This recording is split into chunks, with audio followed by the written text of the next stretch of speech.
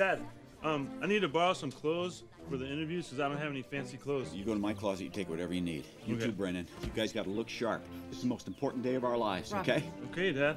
Well, Brennan, you certainly have had a lot of jobs. I'm a bit of a spark plug and human resources lady. Oh, When you I know, think- it's Pam. I'm sorry. Well, Pan, No, my name is Pam. are you saying Pan or Pam? I'm saying Pam. Yeah, I'm sorry. Who is this gentleman sitting behind you? Hello, Ms. Lady. I'm Dale.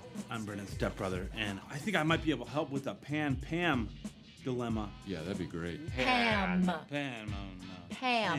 Panned. With an There's M. a D on the end. There's no D. It's Pam. It's like calm. Here, it's Except P. P-A-N-M. M. Yeah, Two M's. Two M's. M. That was the confusion. No, there's just one M. I think we've had enough Shut for here. 1 second. Shut your mouth. I needed someone Wait, to shut your work mouth. Shut your mouth. I'm sorry? What did You're you just say? coming off stupid. I'm coming off as stupid. You're wearing tuxedos to a job that requires you to clean bathrooms.